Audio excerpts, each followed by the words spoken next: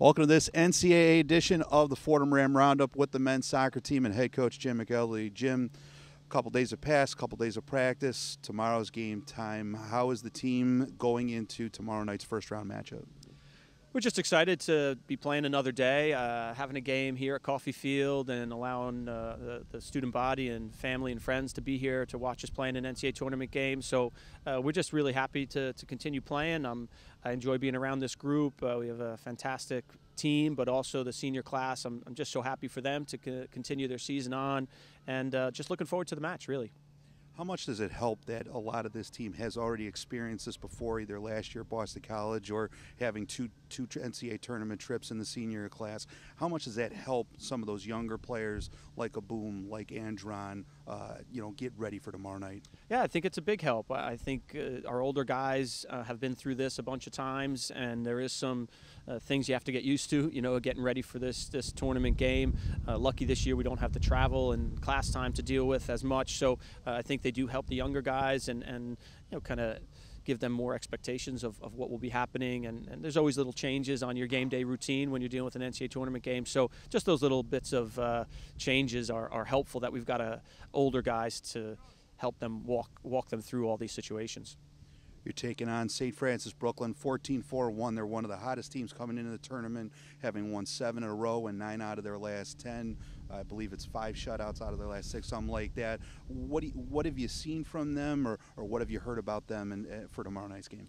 Just overall good team. They got good attacking players. They don't concede many goals. They've got an older group similar to us. They've been to the NCAA tournament prior to this, so I think we're quite similar in a lot of ways. So I just know that they're going to be in a similar mentality to us, not just happy to be here, but trying to win the game. So I think them not having to travel far is a big advantage for them, which I'm sure they're happy about. So I think it's a great occasion for New York City soccer, and I think we've both got players on our team that we want people to know about and realize that they are top Division I college soccer players. So we expect them to be an excellent team, as their record shows. So it's going to be a touch and go for both teams, I think.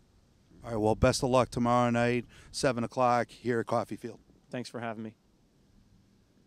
Here with our player interview with junior forward Janos Loebe. Janos, you're back in the NCAA tournament, second straight year for yourself. What did you take away from that first experience last year at Boston College that you maybe do something a little bit different going into tomorrow night's game? I mean, first of all, last year we were very excited. It's an ACC school, big school, and a good team. We're all very excited to play that game. And I mean, I personally think we are better. We have more experienced guys this year, older guys, older group in general. So we are all super excited. We earned this throughout the season, and yeah, I'm just super happy, and I think we all are super happy that we could do it again, and we're looking forward to it.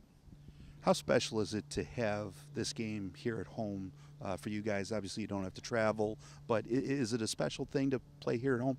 Yeah, of course. I mean, we've been in the row the past weeks by a lot, but it's super nice to have your people around. I mean, especially it's like a New York local game kind of, but to have your people around, to have students come in, parents come in, and hopefully a bigger crowd than usual, and that should be an advantage for us. And yeah, it's nice not to travel this time, so you have a little bit more of a rest. So yeah, that's definitely an advantage for us. For the experience of the team, again, you have a senior class this is their third trip to NCAAs. Junior classes would be their second. What are you telling Jacob Boom and Andron, some of the younger players that'll see action tomorrow night, as to what to expect? Because there is a little bit different atmosphere when you get to an NCAA game. Yeah, of course. I mean, I think Jacob, for example, he's like an older freshman, but on the other hand, they know it could be our last game this season, and after that we have 6 to 9 months for no soccer or no competitive games, and they know that, and we want to extend our season as long as we can, and they are pretty aware of that, so I think they give everything they can tomorrow. All right, well, best of luck tomorrow night, Janos, and good luck to the whole team. Thank you. That'll do it for this week's edition of the Fordham Ram Roundup NCAA edition. Fordham men's soccer first round NCAA game on Thursday night, November the 16th, 7 o'clock, right here at Jack Coffey Field. For students on campus, it's free admission with free pizza and hot chocolate, and the fan zone will be open throughout the entire game. So come out and support the men's soccer team as they look for their first NCAA title and first NCAA victory here at Jack Coffey Field. If you're unable to make the game will be streamed, FordhamSports.com, as well as live stats. You can find all those links, again, on the website, FordhamSports.com, or, as always, on Twitter, at Fordham Soccer, to follow the team. For the Fordham Ram Roundup, I'm Scott Kwiatkowski, and we'll see you next time.